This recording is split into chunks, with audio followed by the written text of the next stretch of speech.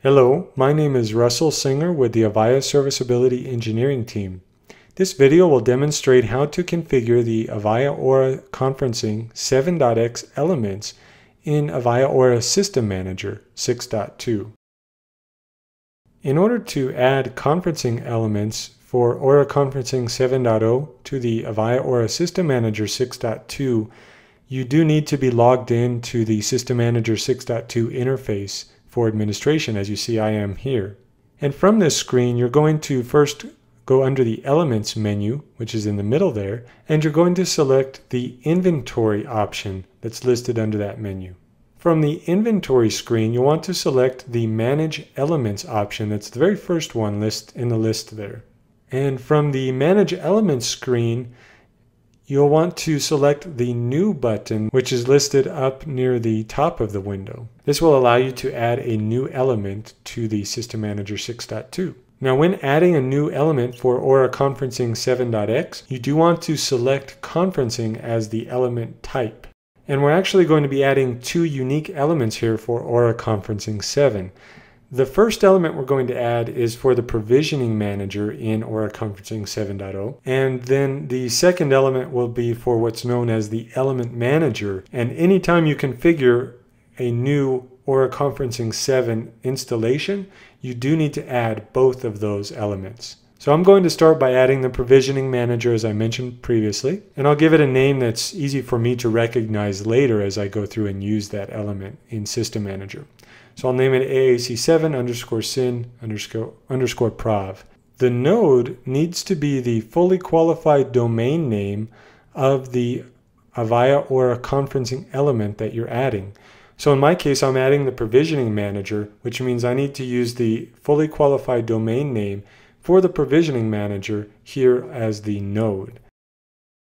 Now, that means that the fully qualified domain name for the Provisioning Manager does need to be resolvable by both the System Manager as well as the local PC that you're doing this administration from, which is typically taken care of when that domain name or that fully qualified domain name is added to your IT network domain name system or DNS. Now, the next thing we're going to do here is add an access point for this element. And for that, we need to expand the access point option, and then we're going to select the New button. From here, we're going to again give it a name that's easy to identify. So we're going to call this AAC7_prov. It can be the same name as you entered previously above. That's fine as well. The access point type does need to be EMURL, as is shown there, which is the default.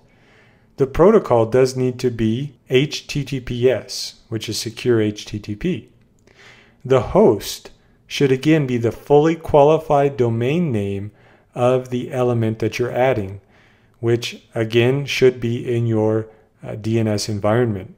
Now, for the Provisioning Manager, the port needs to be 8443, and the path needs to be PROV/SSO. And the order should be 0. Now make sure to click the Save button, and that will add the access point to the list.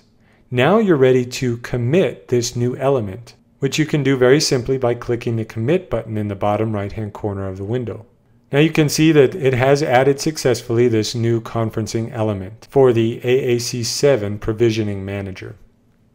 Now let's add an element for the AAC7 Element Manager. Again, we're going to select the New button, and for the element type, we'll choose Conferencing once again, and we'll enter a name that's easy to identify that this is the AAC7 Element Manager. And the node here does need to be the fully qualified domain name of that element we're adding, so this is a little bit different than the previous domain name. This is the AAC7 Element Manager domain name, or fully qualified domain name. And then the access point will select New again, and we'll give it a name that's easy to identify this element by. So we'll say AAC7_EM. The access point type again needs to be EMURL. The protocol HTTPS. The host needs to be the fully qualified domain name of this AAC7 element out on the network. The port for the element manager needs to be 12121. Now that's because I'm adding the single and only element manager that I have in my AAC7 implementation.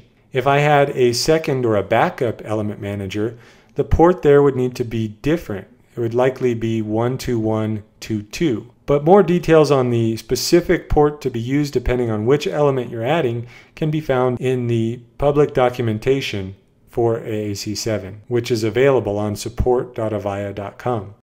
Now the path there needs to just simply be SSO, no forward slash, no other characters, simply SSO. The order would be 0 again, and then don't forget to click the Save button. And finally, you're ready to click Commit.